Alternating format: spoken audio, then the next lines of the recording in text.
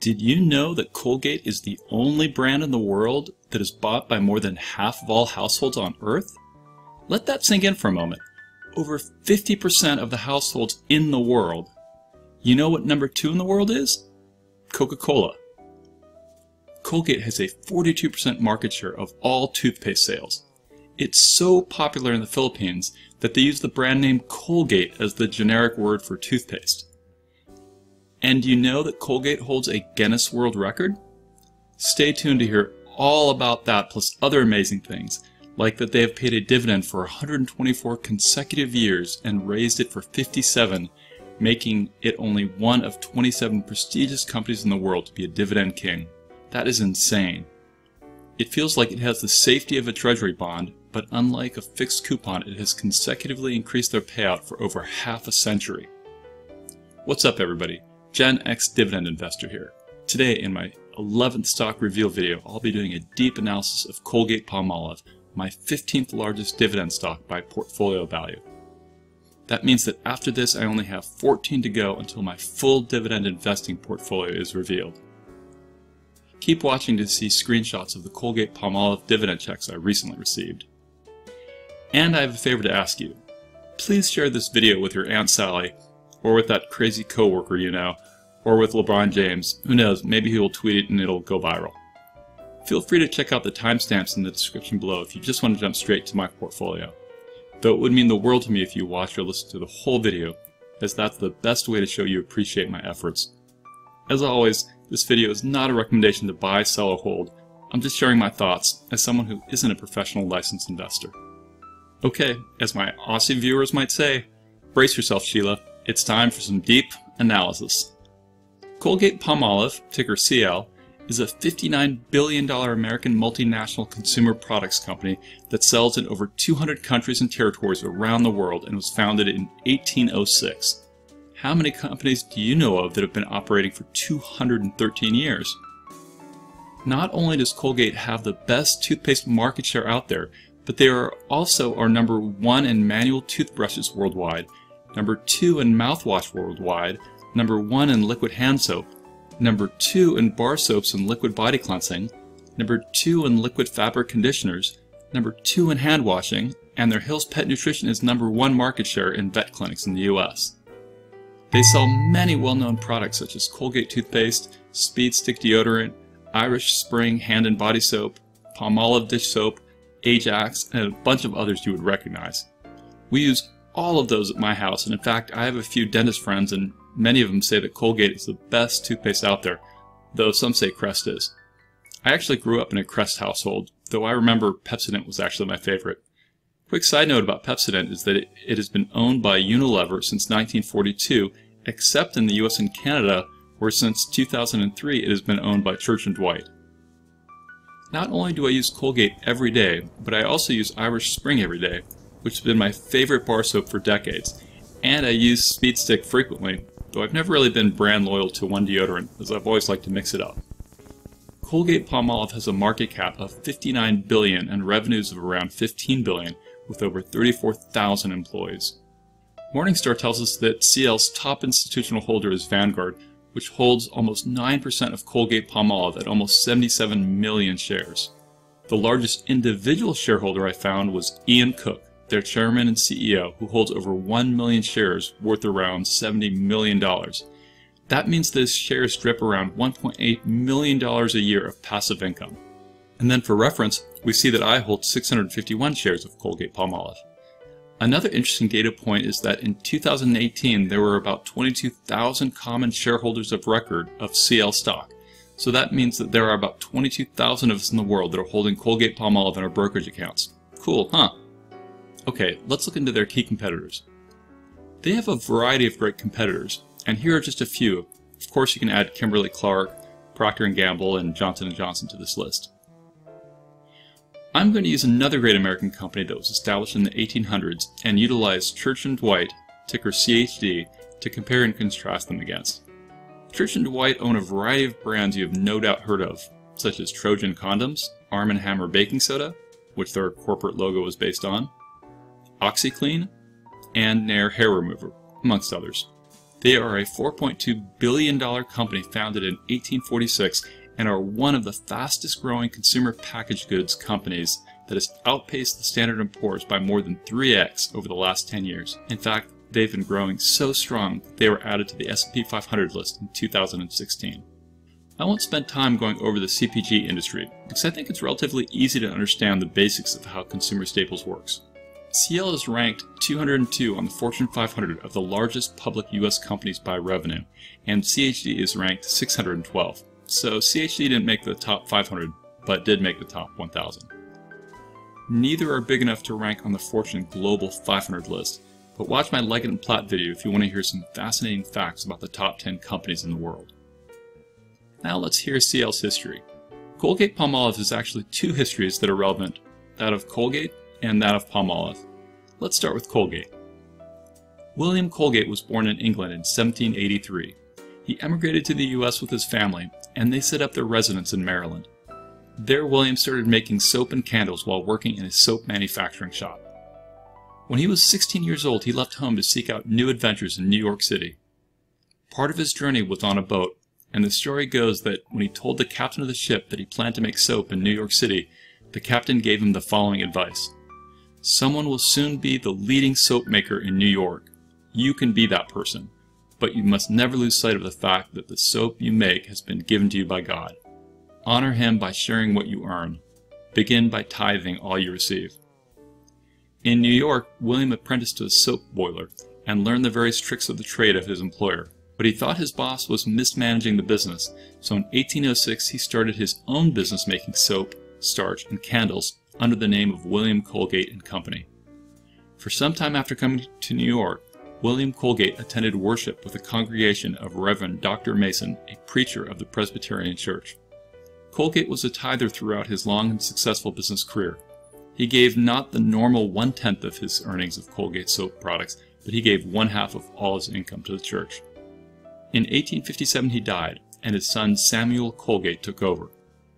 In 1872, Colgate created and sold a new innovation called Cashmere Bouquet, a perfumed soap.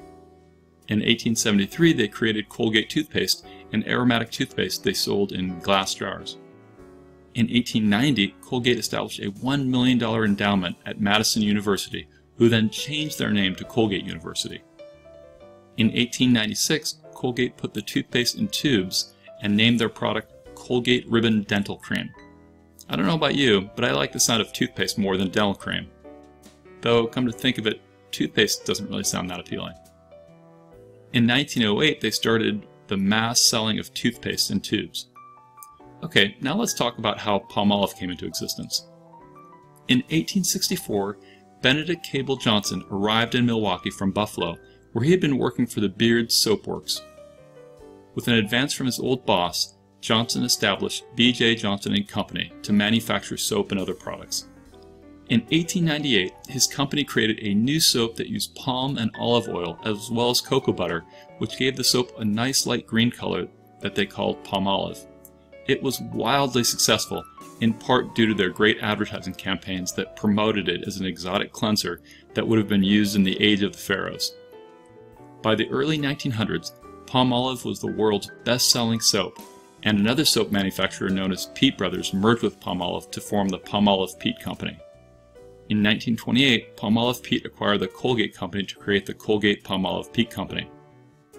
In 1953, Peet was dropped from the name, leaving only Colgate Palmolive Company, the current name. In 1978, they IPO'd on the New York Stock Exchange. And then Colgate acquired a variety of companies during the decades to follow, such as in 2006 when they acquired Tom's, a leading manufacturer of natural toothpaste. Okay, let's look at some of their current business strategies. In their 10K, they said that their goal is to have sustainable, profitable growth worldwide, enabled by 3 priorities. Number 1, drive organic sales growth. Number 2, maximize productivity. Number 3, have an effective deployment of cash flow. Also in their 10K, they said they plan to achieve sales growth by number 1, engaging with consumers, number 2, developing world-class innovation, number 3, working with retail partners. So they're doing things such as evolving their advertising so that people feel more emotionally connected with their brand. Here are some examples of what they're doing to maximize productivity. In Mexico, they installed a new fully automated production line for liquid cleaners that does everything from blow molding the bottle to labeling it to filling it, all on one line. As a result, they've increased production speed by 44% with cost savings of 32%. Another example is they've invested in high-speed toothpaste filling equipment, which now enables filling at a rate of 750 tubes per minute versus where they were 10 years ago at 450 tubes per minute. Also in their 10K, they called out that they're looking at every line on their income statement to identify margin improvement opportunities as well as look for efficiency gains. They also said that they plan to utilize their cash flow to effectively enhance shareholder return while staying true to their culture and shareholder focus, all of which I love to hear. Another productivity enhancement they are doing is utilizing big data to help identify opportunities to drive efficiencies and growth. They are mining their own data to identify products that generate the most sales per point of distribution, amongst other useful pieces of information. And they've partnered with Google to help them. As they improve their existing products, they are raising prices. So they are doing things such as redesigning their packaging. They are also relaunching existing product suites, such as their pet food, which includes new and better recipes, new shapes, and other improvements. But their pricing gains were somewhat muted due to increased competition in some markets as well as less than anticipated inflation in emerging markets. Their growth and efficiency initiatives are being managed under a program called the Global Growth and Efficiency Program, so you can bet that they have strong management ownership to each initiative, that they have scorecards and metrics they are utilizing, as well as targets they are reporting to their board. They project savings of over $500 million on these initiatives. Part of their growth and efficiency initiatives include, number one, expanding commercial hubs, where they will be streamlining operations in order to drive smarter and faster decision-making, strengthening capabilities available on the ground and improving cost structure. Number two, extending shared business services and streamlining global functions, where they are optimizing the company's shared service organizational model in all regions of the world and are continuing to streamline global functions to improve cost structure. Number three, optimizing global supply chain facilities, where they are continuing to optimize manufacturing efficiencies, global warehouse networks, and office locations for greater efficiency, lower cost, and speed to bring innovation to market. And number four, simplifying and standardizing how work gets done by increasing technology-enabled collaboration and taking advantage of global data and analytical capabilities, leading to smarter and faster decisions. They are also investing in e-commerce as another growth strategy. E-commerce sales were up 30% in 2018 and represented 5% of overall sales. They can utilize e-commerce to penetrate into new markets more easily. In fact, some of their brands, like Elmex toothpaste in China, are only available online. Speaking of toothpaste, Colgate helped set a Guinness World Record in 2007 when over 40,000 school children in the Philippines brushed their teeth at the same time in 13 different locations spread all over the nation. Okay, let's jump into their financials. There are four key financial areas I like to understand when I'm analyzing a business, and they are: number one, is the company growing? Number two, can the company cover what it owes in the next year? Number three, do they have too much debt? And number four, how's their profitability? Let's start with number one. Now, there are 6 main things I like to review when answering the question, is a company growing? Number one is revenue growing. Number two, are earnings growing? Number three, is equity growing? Number four, is cash flow growing? Number five, is the dividend growing? And number 6, is the stock price growing? So let's start with number 1 of 6. Let's look at the revenue growth history for both CL and CHD on macrotrends.net, GuruFocus, Yahoo Finance, and Zacks. Here we see that in 2016, Colgate's revenues were $15.2 billion, which is 5.2% less than 2015. In 2017, the revenues were $15.45 billion, which is 1.7% greater than 2016. And in 2018, the revenues were $15.54 billion, which is 0.6% greater than 2017. We see that the 2020 estimate for revenue is $16.1 billion, which is 3.2% greater than 2019. For CHD's revenue, in 2016 we see $3.5 billion, which is 2.9% greater than 2015. In 2017, they had $3.8 billion in revenue, which is 8.1% greater than 2016. And in 2018, they had $4.1 billion in revenue, which is 9.8% greater than 2017. Their 2020 estimate for revenue is $4.65 billion, which is 5.9% greater than 2019. So I really like CHD's revenue trend here. CL pretty much has full market penetration, and thus finding more organic growth will be very challenging. It'll be fascinating to see if CL can eke out that 3.2% go-forward revenue goal for 2020. If so, then their pricing, e-commerce, efficiency, and innovation strategies are paying dividends. LOL. Part of what is happening is that the demand for their products have grown, even though they are raising prices. So that is probably why shareholders have been more keen on CL over the last 12 months. Now let's dive into their business segments. Colgate Palmolive operates in 4 product segments. Number 1, oral care. Number 2, personal care. Number 3, pet nutrition. And number 4, home care. Let's understand their product line contribution to revenue. So oral care products are 40% of their total sales. So I'm talking about brands like Colgate toothpaste. Personal care is 20%, which include things like Irish Spring soap. Home care is 18% and includes Ajax and Palmolive. And pet nutrition is 15% with brands like Science Diet. Let's dive deeper into their sales. Here we can see how their sales is trending by business segment as well as geographically. We see that Europe is trending up and everything else is rather stagnant, with Latin America trending down slightly. I believe this was due to currency exchange issues. But this chart really helps explain why I love Colgate so much. Most of their revenues are coming internationally, so it pushes my international exposure up in a way I feel comfortable with. My portfolio is very US-centric by design, so even though Colgate lags on some of the metrics that matter, it rocks in terms of geographical revenue generation. And that's one of the reasons I like it as part of my portfolio in a relatively smaller position. Of all the other companies out there that they compete against, including companies like Procter & Gamble or Kimberly-Clark or CHD and such, CL has some of the best international revenue.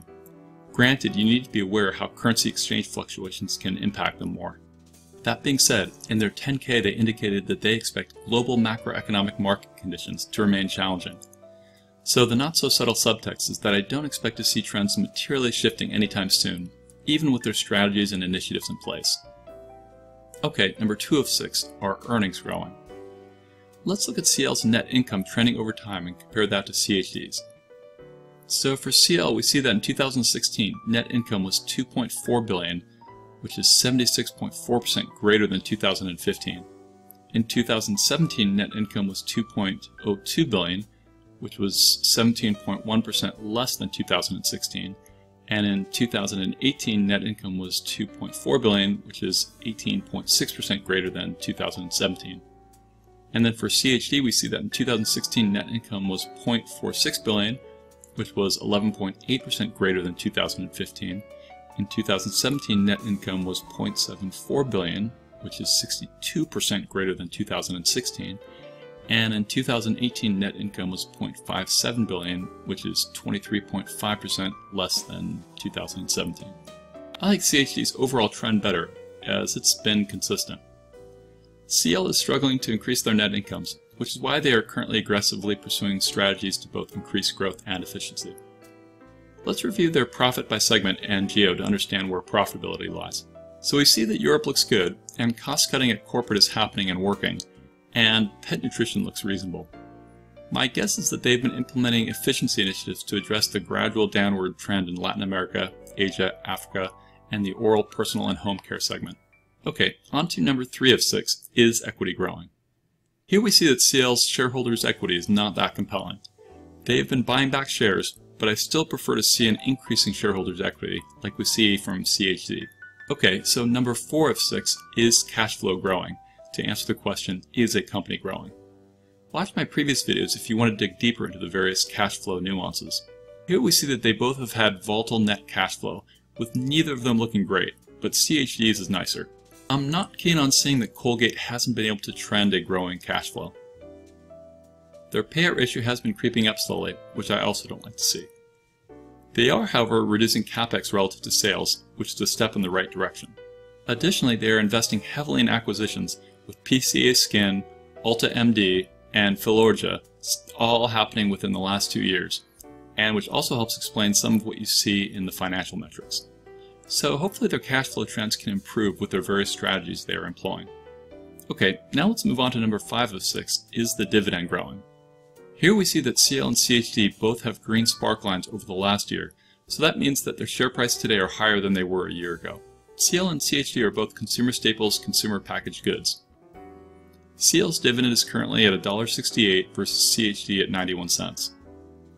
CL's 3-year dividend compound annual growth rate is 3.4% versus CHD, which is at an excellent 9.1%. CL's 5-year dividend compound annual growth rate that I pulled from a website is 4.3% versus CHD's at 8.6%. CL's 10-year dividend compound annual growth rate that I pulled from a website is 7.8% versus CHD's amazing 26.2%. CL's 5-year dividend compound annual growth rate that I created manually is 4.32% versus CHD's 7.98%. CL's dividend yield right now is 2.49% at the time I created the script. CHD's dividend yield right now is 1.22%. CL's 5-year dividend yield on cost is 3.63% versus CHD's 3.9%. Colgate's 10-year dividend yield on cost is 3.81% versus CHD's 2.63%, neither of which are good. Colgate's 20-year dividend yield on cost is 11.2% versus CHD's 128%, which is obviously awesome. And CL has a 57-year history of increasing their dividend versus CHD's, which is only 13 years, which is a big reason why I like CL as a dividend play more than CHD. They both have good payout ratios. Let's take a look at what's going on with share buybacks. So we see that both CL and CHD have been doing share buybacks. CL has lowered their share count by 22.5% over 13 years. CHD has lowered their share count by 13.6% over 8 years. But CL's trend looks a lot nicer as it's just a gradual slope down, whereas we see the volatility in CHD. I pulled this info from their 10K. It is useful to see what share price that Colgate management think it's worth buying at. So it looks like around $62. In 2018, the Colgate Board of Directors authorized the repurchase of shares having an aggregate purchase price of up to $5 billion. The shares are repurchased from time to time in open market or privately negotiated transaction at the company's discretion, subject to market conditions, customary blackout periods, and other factors. Finally, number 6 of 6, is the stock price growing? To help us answer the question, is a company growing? Let's look at the total returns of CL compared to CHD and the S&P 500 using Dividend Channel's Total Returns Drip Calculator. This models what would have happened if you invested $10K for a bit over a decade ago. I'm just showing dividends reinvested because that's a larger amount. CL would have had an average annual total return of 8.44% per year, taking you from 10K to 28K. SPY would have fared a bit worse with an average annual total return of 8.23%, taking your 10K to 27K, and CHD would have done the best by far with an average annual total return of 17.74%, taking your 10K to 81K. So CHD really shines here and is a great reason to think about it for your portfolio. Okay, now to the next item I like to look at when I'm analyzing a business. So number 2, can the company cover what it owes in the next year? Which is asking if it can cover its short-term debt obligations. I like to use the current ratio to determine that. It's important to compare ratios in the same industry due to fluctuations in what is normal. Here we see that CL is at 1.13 versus their industry median of 1.56, and they are ranked lower than 71% of their competitors. CHD is at 0.78 versus the same industry median of 1.56, and they are ranked lower than 87% of their competitors. So they are both within reasonable ranges, with Colgate's ratio indicating a higher liquidity that is below industry median. And like I always say, please double check all numbers and chat with people smarter than me when you are considering investing. Number 3, the next main item I like to look at when analyzing a business is if it has taken on too much debt using the debt to equity ratio. If the ratio is greater than 1, the majority of assets are financed through debt. If it's smaller than 1, assets are primarily financed through equity. I like to see between 1 to 1.5. That being said, the appropriate debt to equity ratio varies depending on the industry because some industries use more debt financing than others. Capital-intensive industries often have higher ratios. We see that Colgate is ranked higher than all of its competitors out there. Watch my previous videos to understand the nuances of negative debt to equity. Remember, debt to equity is total liabilities divided by total equity. So the buybacks are driving equity down, which can thus take it negative. We see that in 2019, CHD's debt to equity was 0.69 and ranked lower than 71% of its competitors. Of course, I don't like to see high debt to equity ratios, as it often means a business is pushing for fast growth with debt, which can be reasonable if interest rates are low, but then can become a problem once interest rates go back up. Okay, let's see if we think they can cover their interest payments, so let's see if EBIT's at a reasonable level. Looking at their latest EBITs, we see that CL's EBIT is at $3.53 billion and CHD's EBIT is at $0.81 billion. I normally like to see EBIT greater than or equal to 3 times net interest. Looking at CL's income statement, we find that their trailing 12-month interest is at $201 million, so we can see that it's covered. Looking at CHD's income statement, we find their trailing interest is at $76 million, so they are also covered. Okay, the number 4 final main item I like to look at when analyzing a business is to understand their profitability. Let's look at return on assets, ROA, as a measure of profitability. ROA will tell us how efficiently a company is squeezing profit from their assets. Return on assets is a measure of how well a company takes all of the money it has and uses that to make more money. It's a metric which is used to calculate management's effectiveness to understand how much profit a company earns for every dollar of its assets. ROAs over 5% are generally what I look for. The higher the ROA, the higher the asset efficiency.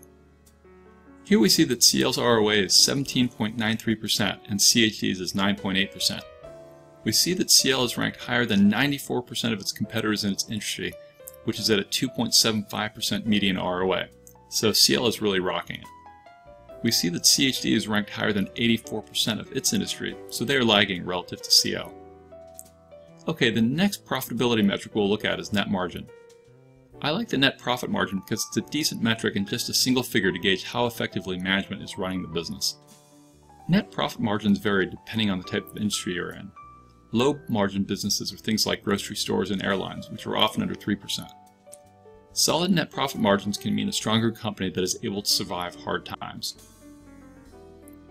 Here we see that CL's net margin is at 14.77% and CHD is only slightly less at 14.26%. We see that the industry median is only 2.82%. So we see that CL is better than 90% of its competitors and CHD is right behind it at better than 89% of them. Colgate can help their profitability with some of their acquisitions they're doing and plan to do, assuming they buy high margin and high growth businesses. Okay, let's move from their financials to community involvement, charitable giving, and their environmental, social, and governance work, along with any special entities they might support. CL has made a strong commitment to sustainability. Their Bright Smiles, Bright Futures oral health program has reached over 1 billion children in over 80 countries since 1991. This global health initiative of theirs provides free dental screenings and oral health education and helps encourage health practices like brushing your teeth daily. I'm going to have to see if I can get my kids enrolled in that. The program's next goal is to reach 1.3 billion children by 2020. Colgate makes significant contributions to a variety of charities. For example, their Hills Food, Shelter, and Love program has provided pet food to over 1,000 pet shelters and helped more than 10 million pets find their forever homes. They've made a commitment to have 100,000 of their packaging as recyclable at the end of 2025. Through their actions, they have helped avoid 9 million pieces of oral care waste from going into our landfills. 7 of their facilities have the Green Business True Zero Waste certification. They have also purchased 220,000 megawatt hours of renewable energy credits from Kansas wind farms. In 2011, Colgate Palmolive was one of the first companies recognized by PETA for companies that test on animals only when mandated by government regulations and are actively seeking alternatives to animal testing. This relates to the corporation's decision to continue to participate in the profitable Chinese market, where some animal testing is still a regulatory requirement. So as you can see, they are serious about their sustainability efforts. Okay, let's move on to their executive leadership team. The average tenure across their most senior execs averages 27 years, which is incredible. Their CEO is Ian Cook, a 44-year employee of Colgate. That's insane. He has been CEO since 2007. During his tenure, he has worked in a variety of roles, including Chief Operating Officer. Okay, one way we can assess a CEO is on how his stock has done since he has taken office. Here we see CL in black, SPY in blue, and Church and Dwight in purple. What we see is that Colgate has underperformed relative to SPY and to Church & Dwight, and Church & Dwight has blown them both out of the water. I also did some research into Church & Dwight's top management and found some interesting history for their CEO. I won't go into it here, but I always recommend you research a company's top leadership. Okay, let's jump into concerns and risks. There are a variety of risks you need to be aware of that can impact a company like Colgate Palmolive, and I'll cover some of them. One concern I have is if a powerhouse like Amazon comes out with super cheap Amazon toothpaste and other products, I wonder how companies like Colgate can respond. Another risk is their international revenue. While I love seeing that they get about 70% of their revenue from markets outside the US, as geographic diversity helps reduce exposure in any one country, that also means they can be impacted by foreign currency exchange rates, political and economic instability, etc. And we saw this in Latin America, where their numbers were seemingly negatively impacted by currencies. So while I still like the global diversification, it's important to understand the currency risks. If the dollar remains strong, then things can be challenging for Colgate from a currency perspective. A strong dollar decreases exports because US products seem more expensive to foreign consumers. A weak dollar increases exports because US products seem cheaper to foreign consumers. Raw and packaging material commodities such as resins, pulp, essential oils, tropical oils, tallow, poultry, corn, and soybeans can increase their costs and ultimately their profit margins. Recently, we saw their operating margins negatively impacted due to increased material costs. Natural disasters and extreme weather can impact their supply chain, which can impact their financials. Things like Brexit could impact them because that could impact disruptions in trade and the free movement of goods to and from the UK. That being said, Colgate stated that they didn't think that Brexit would have a material impact to their operations. One risk I see is that using pricing as a lever for bottom line growth only helps so much, whereas more volume is a lot better. But their market penetration is so high it may be challenging to get significant more growth. Their cash flow is a concern, as I previously elaborated. Now, unlike many other companies, it's possible a recession fear could actually help boost CL stock, as well as other consumer staples, as people tend to rush to where they believe will be the most safe defensive investments. So that could lead to new all-time highs for CL, at least as long as the bubble keeps expanding. Regulatory and tax changes could impact them in a positive or negative way. Adverse outcomes of litigation could impact them. There is an issue they have with an old acquisition of an oral care business, where the tax authorities in Brazil are attempting to collect some revenues. I won't go into the details, but Colgate is fighting it in court because the amount in question isn't negligible. Colgate management believes, based on the opinion of its Brazilian legal counsel, that the tax assessment is without merit and that CL should ultimately prevail. Colgate has been named in a defendant in civil actions alleging that certain talcum powder products that were sold prior to 1996 were contaminated with asbestos. There is also a class action claiming that residual annuity payments made to certain participants in the Colgate Palmolive Company Employees Retirement Income Plan did not comply with the Employee Retirement Income Security Act. As they've become more dependent on technology, then outages or cybersecurity incidents could negatively impact them. Someone asked me if I could elaborate on how a company could be impacted by cybersecurity beyond the bad press, so here are some possibilities. Colgate utilizes technology to communicate with others in their company, along with customers and suppliers. They use technology for ordering and managing materials. They use it for order processing and shipping and marketing. They utilize technology for banking. So a security incident could cause systems to be brought down, even though they have a business continuity plan in place. Incidents could cause huge legal fees, brand impacts, and supply chain disruptions, as some examples. There's a saying in the security industry that there are two types of company in the world, the ones that have been hacked and the ones that don't realize they've been hacked. Another risk to be aware of is that they're becoming increasingly dependent on certain retailers, which can limit their bargaining powers. So for example, approximately 11% of their total sales came from Walmart in 2018. And of course, they have a slew of competition worldwide from companies like Church & Dwight and others. And the rise in e-commerce has enabled easier entry for newer competitors and business models. So those are some of the risks you might want to consider in your investing decisions. So big question, is it worth buying at today's price? Using this DCF calculator, we see that Colgate has a fair value of $28.15 versus its stock price of $68.41, which is a minus 143% margin of safety, i.e. it's overpriced. The defaults used are at $2.63 earnings per share, 10 years of growth rate at 5%, a 4% terminal growth rate, 10 years of terminal growth, and a discount rate of 12%. This says that Church & Dwight's DCF fair value is $43.64 versus a stock price of $74.89, which gives it a minus 71.6% margin of safety. Thus, it is also overpriced. So if you were using just these calculators, you would say that Church & Dwight is a better value, but both are too pricey. And remember, you can go to the calculator and change the default assumptions to see how the fair value is impacted. Let's look at their price to earnings. Watch my previous video to learn some nuance about PEs and what I expect to see in different industries. Here we see the Colgate Palmolive's PE is a spendy 26.01 versus its industry PE of 19.16, so I put it in red. Its go-forward PE is okay at 19.16. Church & Dwight's PE is spendy at 31.2 versus the same industry at 19.16. So Church & Dwight is even pricier than Colgate Palmolive, which is also pricey. Remember that the average PE across the S&P 500 is around a 22. Watch my AbbVie video if you want to learn more about the S&P 500 PE ratios. Okay, another trend you might want to look at is how their dividend yield has trended over time as an input into your buying decisions. Here are the last 10 years of dividend yield trends for Colgate Palmolive and Church & Dwight. Colgate Palmolive is at an okay 2.51% yield and Church & Dwight is at a low 1.22%. Remember that yield equals their annual dividend they pay out divided by share price. So if this line is flat, then it's one indicator that its relative value has stayed flat when looking at this metric in isolation.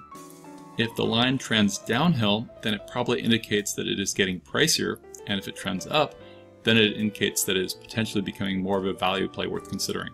It will have a tendency to trend up if they increase their annual dividend payout, or if the share price goes down. It will trend down if the share price goes up relative to the dividend payout. So the ideal is to buy the yield when it's high, and then see the line trend down because the share price is going up after you buy it. Of course, if the share price goes down, then your DRIP can buy more shares. So between the share price and annual dividend changes, the relative value of Colgate Palmolive hasn't changed significantly in the last 10-ish years. Let's look at what analysts at MarketBeat are thinking about Colgate Palmolive and Church & Dwight. So Colgate Palmolive's consensus rating today is a hold, and 6 months ago is a hold. Their share price today is $68.41, and their price target for today is $73.77. Their price target for 6 months ago was $69. Church & Dwight's consensus rating today is a hold. 6 months ago was also a hold. Their share price today is $74.89, and Church & Dwight's consensus price target today is $71.59. And their price target 6 months ago was $66.11. So they're saying that Colgate Palmolive has some room to run up, whereas Church & Dwight, they see downside risk, but none of those are significant enough to move off a hold. Now let's look at insider trading. I don't like seeing that insiders have been selling. I'd rather see buys. Not unusual for execs to sell to diversify and such, but I get excited when I see buys by insiders to show that they really believe in the upside of their company. Oh well, I'm sure I would be doing the same if I worked there. I personally feel Colgate Palmolive is a bit too pricey given everything. If it fell under $60, then I'd get interested in investing more due to all the pros and cons and risks in my personal portfolio, risk tolerances, goals, etc. That all being said, how many manufacturing companies do you know of that have operating margins over 20%? Of course, as we get closer to the recession bell ringing, I could see people driving more investments into things like Colgate Palmolive, as consumer staples as a whole are the safer places to run to. So overall, I still like them in my portfolio for the long run, but I'm not actively investing more in it right now, other than my DRIP. So what do you think? Are you a bull or a bear on Colgate Palmolive? Are you going to buy, hold, or sell? I think Colgate Palmolive is worth considering for a portfolio at the right price. As always, this video is not a recommendation to buy. I'm just sharing my thoughts as someone who isn't a professional or licensed wealth manager or investor. So any decisions or actions you take or don't take are your own responsibility. You can't hold me liable for them. Don't rely on this research to be accurate. Anything anyone tells you on YouTube usually merits deeper research on your own, using multiple other sources. Alright, let's jump into the portfolio here, and we will start with the pie allocations. And so we see that we added with Colgate Palmolive consumer staples, consumer packaged goods at 14.6% right here. And then industrials is about 25%, entertainment 5%, energy is about 7%, financials 14.5%, retail 15.7%, and healthcare about 18%. And then as we scroll in, so one thing we notice here is that Leggett, they announced earnings today, and because of that they're up 12%, about I guess about 11%. And so in my portfolio they actually swapped spots with Colgate Palmolive, which you see right here. So Colgate, we have 651.1 shares, and we see that its spark line is in green, so it's up for the year. We see its forward PE is spendy at 23.91, forward PE 22.88. Consumer staples, it pays an annual dividend of $1.72. And the increased date we already had this year, it's going to pay out on November 15th. Currently, the dividend yield is 2.53%. The 3-year dividend compound annual growth rate is 3.4%. 5-year dividend compound annual growth rate that I pulled from a website is 4.3%, and when I calculated it manually, I got 4.32%. And the 10-year dividend compound annual growth rate is 7.8%. We see that the average weighted portfolio 5-year dividend compound annual growth rate is 11.6%, and the average weighted dividend yield for the portfolio, or the starting yield of the portfolio, is 3.03%. And then I have $44,000 of Colgate Palmolive, and you can see that leg shot above it, now it's at $48,000. So you can see that these 11 stocks of the 25 in my portfolio have a portfolio value of $302,000, and we see that Colgate drips $1,120 a year, and so these 11 stocks drip $9,164 per year. See a decent payout ratio. It has 57 years of consecutive dividend increases, which is incredible. And we see the average weighted years of increasing dividends in the portfolio is 29.6 years. It's an aristocrat. We see that Colgate's beta is 0.75, and we see the average weighted beta for the portfolio is 0.99. And market cap, about 58 billion, and the average weighted market cap, 105.94 billion. Okay, let's review dividends. I included dividends I received from Colgate in August for your reference. I have Colgate Palmolive in both a tax-sheltered account and in a taxable account, so I got 2 emails from E-Trade showing dividends I received. I also edited out some dividends from these screenshots from companies I haven't revealed to you yet. So in August, I received a total of $308.22 of Colgate dividends. Since I've turned on my drip for Colgate Palmolive, it bought another 4.3 shares of itself, taking me from 646.8 shares to 651.1 shares. Those additional shares I got this quarter took the Colgate Palmolive contribution to my annual passive income from about $1,112 a year up to $1,120 a year. So this dividend payout just increased my annual passive income by about $8 a year just for this quarter. Thus, you can easily infer that each year that I hold Colgate Palmolive in my brokerage, it will increase my overall portfolio's passive income by over $32 cumulatively every year, which should also continuously increase as it compounds itself and as they increase their dividend. So after I filmed my portfolio update, Starbucks announced that they were increasing their dividend from 36 cents a share to 41 cents a share, which is a 13.9% increase payable November 29th for shareholders of record on November 13th, and which goes ex-dividend on November 12th. As you might know, that's part of why I'm called GenExDividendInvestor, because I love those ex-dividend days. So that means my Starbucks annual passive income goes from $439 a year up to $500 a year, which is another $61 a year of passive income. And that is why dividend investing is by far the most passive income out there. Thanks, and if you're one of those incredible people that actually made it to this part of the video, then please include the phrase "I watched it all" in your comment below so I can see who the most supportive people in the community are. Stay awesome, and I'll see you in the next video. Remember, I'm not a financial advisor, and these videos are for entertainment, inspiration, and educational purposes only. Investing of any kind involves a risk. I'm only sharing my opinion with no guarantee of gains or losses on investments. Don't use this information without double checking it and talking to someone a lot smarter than me after you completely understand it. So I'll see you in the next video, and remember to stay positive, patient, play for the long term, keep investing in great companies, budget reasonably, and win. I know you can do it. Just like I know you can hit the subscribe, like, and bell icons, share this video with others, and comment below.